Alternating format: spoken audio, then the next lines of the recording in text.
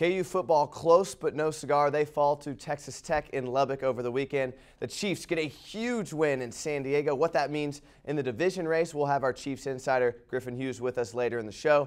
And the Royals open up the World Series on Tuesday. Yes, the World Series, and Casey's hosting it. So all that and more coming up on Good Morning KU after the break.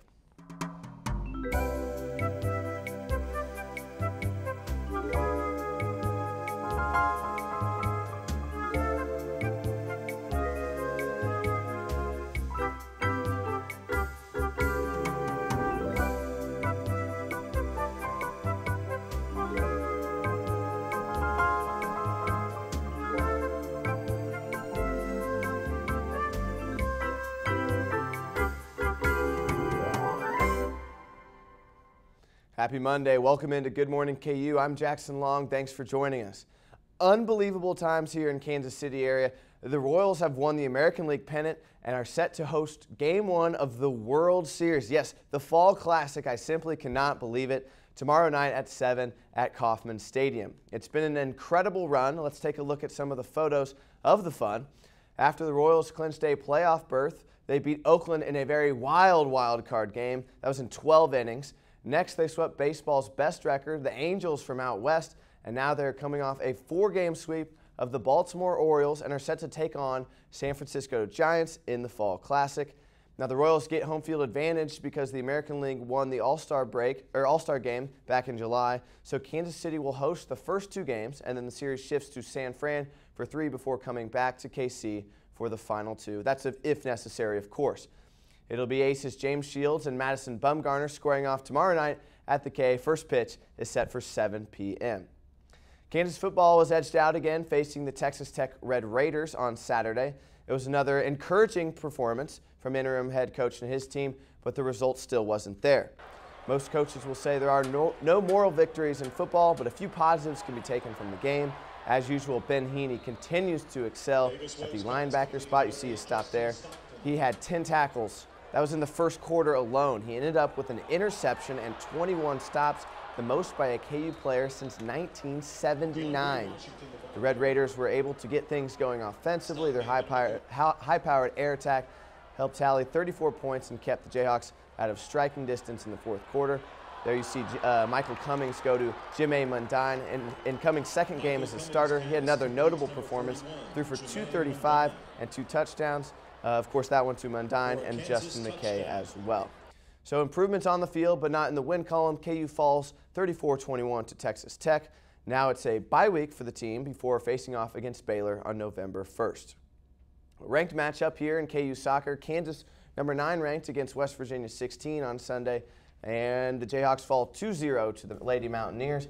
Now this moves Kansas to a 14-3-0 record. That's 4-2 in the Big 12. Caitlin Stroud gave up multiple goals for the first time this season. Usually stingy Jayhawk defense unable to get it done here. The next game will be the last home game at Friday at 7 p.m. against Iowa State at Rock Chalk Park. KU volleyball now. This was this Saturday here in Lawrence. The Jayhawks welcomed in TCU, and they swept them in 3 straight sets, 17-25, and the final 2, TCU just managing 19 points. Sarah McClinton moved into the top 10 in kills in KU history. And there you see the Jayhawks record 15-5, 3-3 in the Big 12. Next is Wednesday at Iowa State. Excuse me, not Saturday, Wednesday at 6 p.m. against Iowa State. So the Chiefs with a huge win, 23-20 yesterday against the San Diego Chargers, the previously 5-1 San Diego Chargers. Cairo Santos with a 48-yard field goal with 26 seconds left. Smith, 19 for 28, 221 yards and a touchdown. Charles, 95 yards on the ground and a touchdown. Rivers, 17 of 31 for only 205 yards and 2 touchdowns, and then an interception on the final drive to ice the game for the Chiefs. We'll bring in our Chiefs insider, Griffin Hughes. Griffin, thanks for joining us on a happy Chiefs Monday. Very happy. Good to be back. Huge win. How does it impact the divisional race for both the Chiefs and the Chargers? I loved what I saw from the Chiefs today, and I think impact-wise going forward, the Chiefs have a legitimate chance to win this division now. You look at the Chargers' schedule going forward. They're playing at Denver. I don't see them coming away with that win. They're playing at Miami. Miami is doing pretty well right now. They're dangerous. Might not be good, but they're dangerous.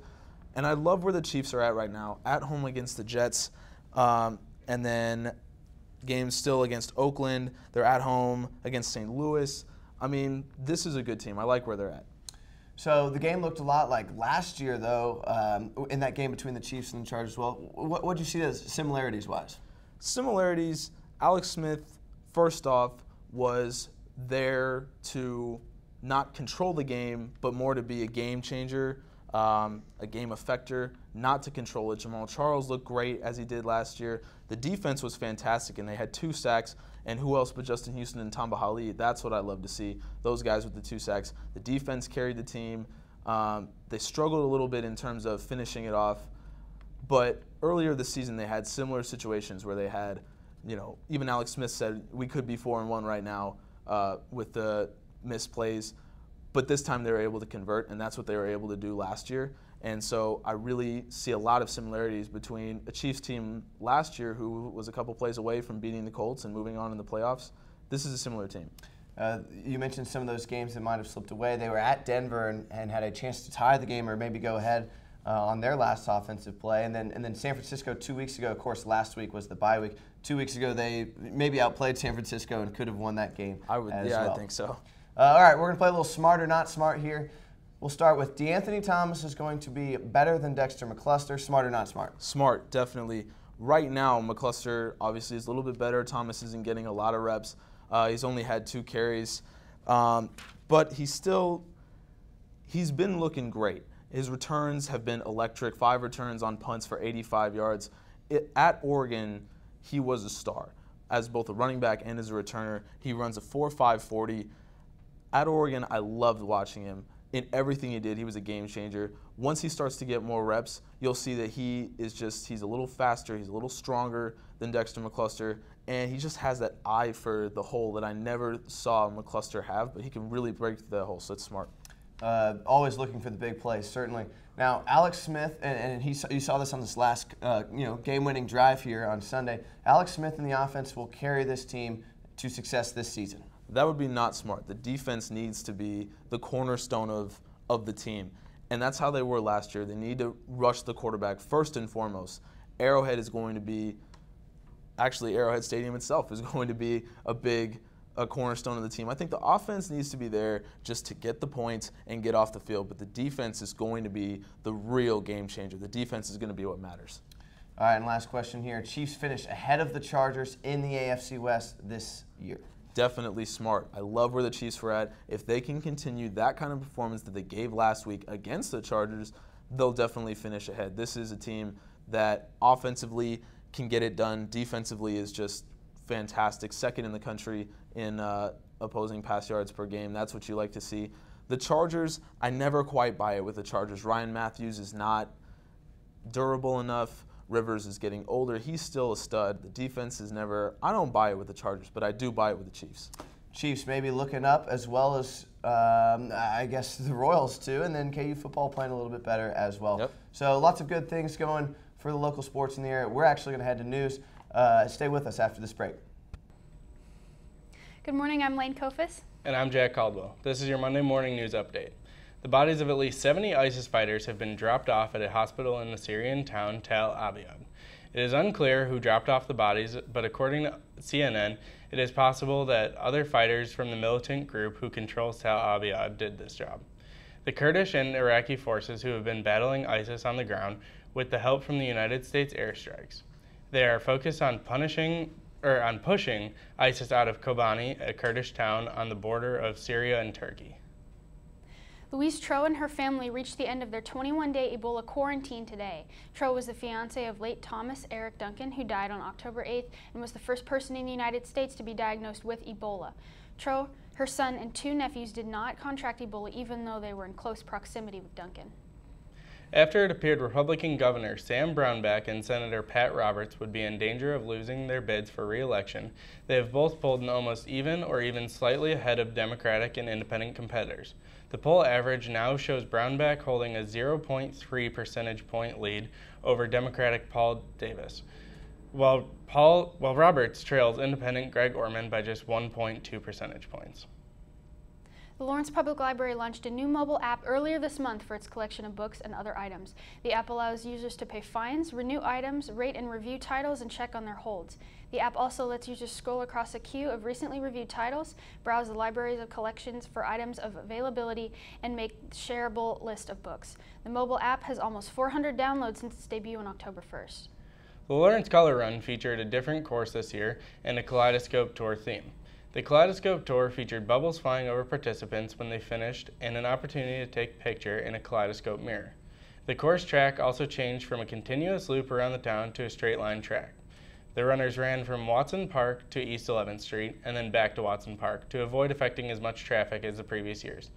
The Color Run is a 5-kilometer untimed race that features powdered paint and tossed onto the runners as they go through the course.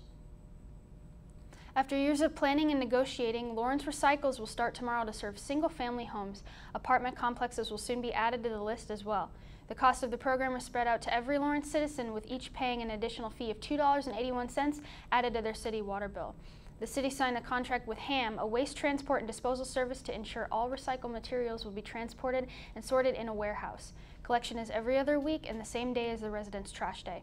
Also, there is an option to sign up for notifications via email to remind people to put their recycling carts out. And that's it for today's news update. After the break, Jackson will be back to wrap up today's show. Welcome back into Good Morning KU. Here's your weather wrap up for the next couple days. It's great weather outside. It's a beautiful morning here in Lawrence, Kansas, especially if you live on top of Mount Oriad.